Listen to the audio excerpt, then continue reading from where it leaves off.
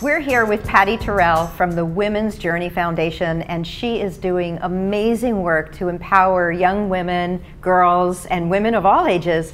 Patty, thank you so much for being with us. Thank you for having me. I appreciate being here. I'm so excited to hear about the evolution of your organization. You've come so far in how many years now? 17 years. Wow. Yeah, it went by really fast. Like in a blink, right? Yeah, absolutely. Wow. So how did you get started? Well, you know, it began with, we were all around my dining room table, my girlfriends and I, and we were sharing one another's stories, and some of the stories were sad, some of them were happy, but we were all so intrigued and inspired by each other's experiences, and we thought, wouldn't it be great if we brought women together to share our stories, because there's so much we can learn from one another, right? Mm-hmm. And so the year after that, we decided to put together our very first festival, Women's Festival, and it was really well attended. And we brought in some speakers that talked about their own personal experiences, you know, the triumphs, the challenges that they had in their lives. And then from that, it grew into a multi-generational program for both women and girls. Mothers could bring their daughters, and grandmothers could bring their granddaughters. And we developed our free self-esteem program for at-risk girls from that point on. Wow. Yeah. So now you've got the conferences that you do for Women's Journey, and you've also got the programs that you're doing for girls. One of the things that really spoke to me so deeply about what you're doing is the acknowledgement that there's really no formal education around women in history. That's right. Yeah. Tell us about that. Well, because we're focused on building girls' self-esteem, we realized that the stories of women in our recent history and in our past, especially American history, were not being shared. Mm. In fact, less than 5% of educational materials include women. Really? Less than 5%, yes.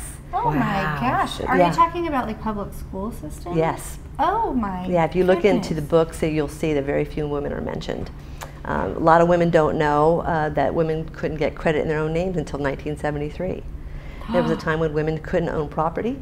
They couldn't own their own business. Right. So we've come a long way, and yet we still have a distance to go. And we feel that when girls understand that we have a legacy and that we are here where we are today because someone paved the way for us. Right. So we're sharing their stories. Oh, I love that. And when I personally feel like, you know, I'm having maybe some gender problems at work, or that I'm feeling kind of picked on because I'm a woman, it's really nice to have those stories of, like, you know, people who have done it before me, who you know, weathered much worse. Oh, you know, and had many, many more challenges, and were they so had strong. a harder time of it, that's for sure. But yet they were so brave, and they just stepped out there. And why did they do it? They weren't doing it for themselves, because they may have realized they weren't going to see changes in their lifetime. They were doing it for future generations. Sure. And nobody can identify the pictures, you know, Harriet Tubman, Rosa Parks, the suffragettes.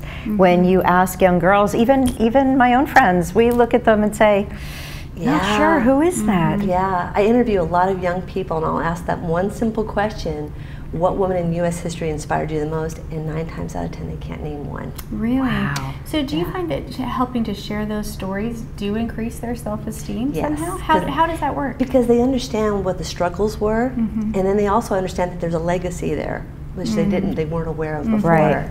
So that gives them the confidence, like, wow, they could do that, I can do this. I see. That's Well, I think there's a whole generation that thinks women always had the vote. Women have the right to vote. Women have the right to work wherever they want. Women have the right to wear whatever they want. Right. It wasn't always that way. No, and there was a huge amount of resistance at that time too. So they were facing an uphill battle.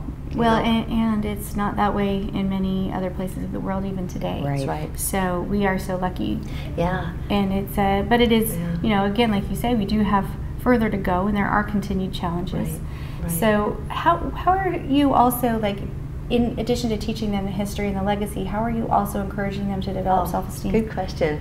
We have our self-esteem program is different workshops that builds girls' confidence in the way of helping them discover that they have talents and strengths.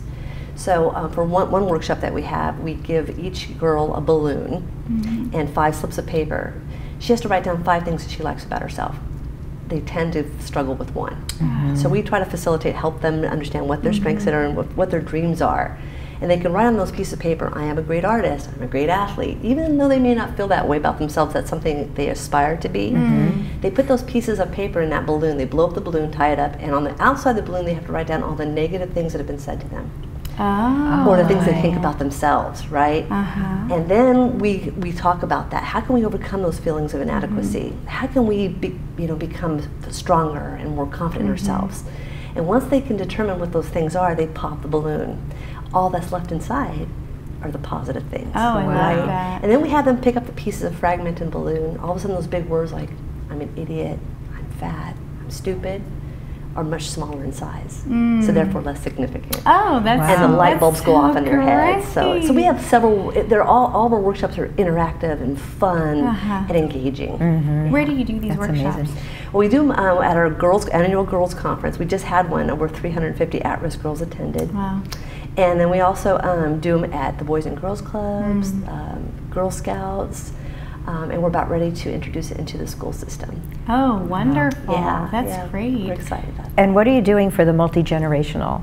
I know a lot of people would like to bring their daughters, granddaughters, nieces. Right. Typically we've had a women's program and a girls program going at the same time, but we're 100% volunteer operated, so it's kind of hard to do. So we've separated them, but what we're doing with Making Her Story, we do this every year in March to celebrate Women's History Month, and we invite moms to bring their daughters, and that's a generational experience, and then that way they can learn about women in American history together. Oh, I think that's really neat. That's wonderful. So where can we find you? Where can people get in touch and get more information? You can go to our website, womensjourneyfoundation.org. Womensjourneyfoundation.org. Yeah. Okay. So you mentioned one thing that I think is super interesting. When you were talking about what you're putting inside the balloon, you're saying, I am a great artist, even if though it's just something that they aspire to be. Yes. It's not, I will be a great artist. No, it's, I am. I am. So tell me why you do it like that. The I am is the two strongest words in the entire human vocabulary. I am, you're affirming that you are this. So you're actually putting that mindset in place. You know, so if they aspire to be an artist and they say, I am an artist, they're actually planting that seed and it grows from there.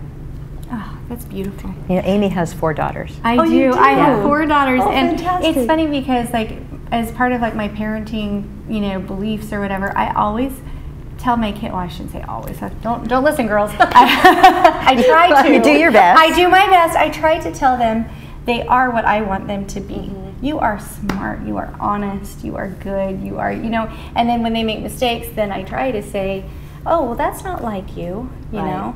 So they don't associate I am bad, and they don't have like the shame of it, But it's hard to do as a parent, right? Yeah. And I have often wondered if that is the right approach, but that makes me feel better. Yeah, absolutely. You're doing the right thing. Yes. For sure. Yeah. I did one thing right.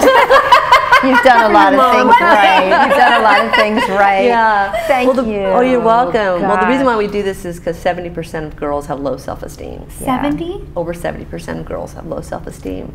Because they don't have moms like you. Well, I don't know. Better ask my girls. I have asked your girls, and everybody should have a mom like you. Absolutely. But we're going to send all the moms and grandmas and aunties and everybody we can to the womensjourneyfoundation.org so that they can participate And I'm going in to some bring of my these great daughters programs. to the in March. Good. Oh yeah, they'll love it. That's going to be wonderful. They'll love it. I'm so excited. Yeah, Great. thank you. Thank you, Patty. You're welcome.